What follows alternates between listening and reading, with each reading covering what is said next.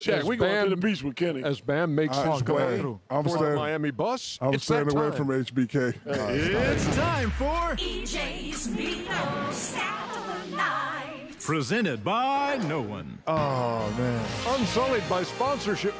Since Sponsorships. 1989. There he goes, man. This is live TV. I thought I was going to get hit over the head. Nah, with a this chair. guy's a professional, Ernie. He doesn't hit anyway. I've So seen him do anyway, that before.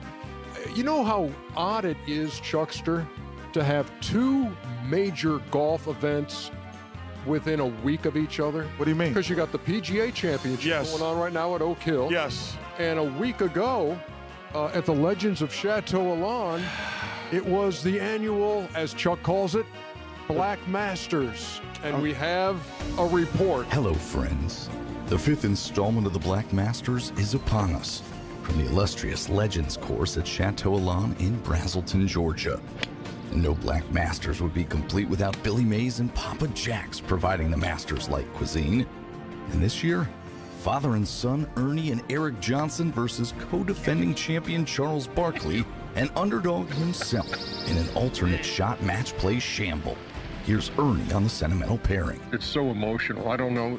The tears are flowing as I look at him wearing his Black Masters champion jacket from last year. Nice roll, son. Thanks, Dad. Sure, son. It's like that.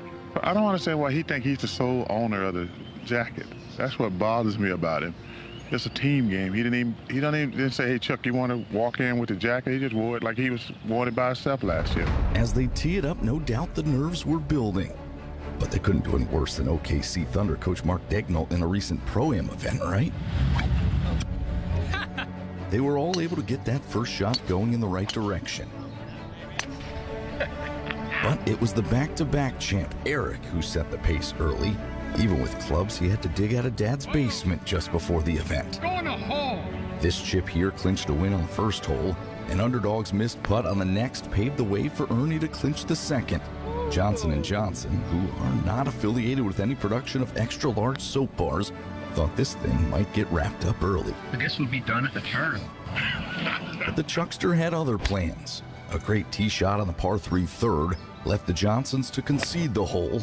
And while some may subscribe to the theory that stogies make bogeys, Charles prefers the term cigars make pars. Momentum swing. Speaking of, at the fifth hole, the gentlemen were greeted by a messenger. You see, when you're Charles Barkley, people just show up and give you things. A friend of a friend of a friend stopped by to drop off some cigars. Don't be surprised if we get to the green up here and somebody shows up to give Charles a car. To the eighth we go, where Eric flawlessly punched out of the sand, much to the delight of his pops, who could not stop applauding the efforts of his son. No, really, 32 seconds of clapping. We counted. Eric would finish the hole, but Chuck was right behind him to stay 3 holes down. Going to the 9th hole where somebody will be waiting with a canned ham for Charles. But the only thing to greet Charles on the next hole was another poetic pitch from Eric to put the Johnsons up 4 through 9. I'm a dangerous man with a wedge in my hand. That's just bogus right there. On 12, Underdog from a mile away said put that on a t-shirt with a lag putt close enough to bring he and Chuck within 3 through 12 holes. But down 4 with 4 to play, Charles and Underdog's chances rested on this. Underdog standing in a bunker, the ball in the grass at knee level, and his putter digging into his chest. And that was interesting. And that left just a nice and easy putt for Eric to finish things off. And then it hit him.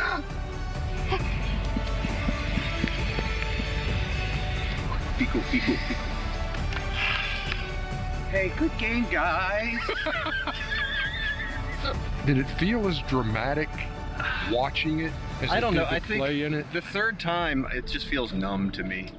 It's disappointing, humiliating. Or perhaps the right word is terrible. As Johnson & Johnson clean up the competition at the 2023 Black Masters. How do we look? How do we look? I don't Okay. know. Couple of winners. I just want to apologize to Black America. Black America, I let y'all down. I'm coming back stronger next year. Underdog, we're going to come back next year, but I just want to apologize to Black America for letting y'all down. And congratulations to Eric, who carried our side. And shout out to Cheryl Ann, who had the ribs and stuff working. Man, Cheryl Ann, we love the ribs, but Black America, I'm sorry. Jeremy Walters over at the Legends of Chateau. Yes, he was awesome. Pro out there. And, Charles Barnett, thanks for my cigars. Yeah, exactly. And Billy Mays at Papa Jack's, thanks for the food. And again, another Black Masters title. This time for me and my son. It doesn't get any more emotional than that shit. Underdog, we got to pick it up. We'll see y'all Sunday in Miami. Yes, sir.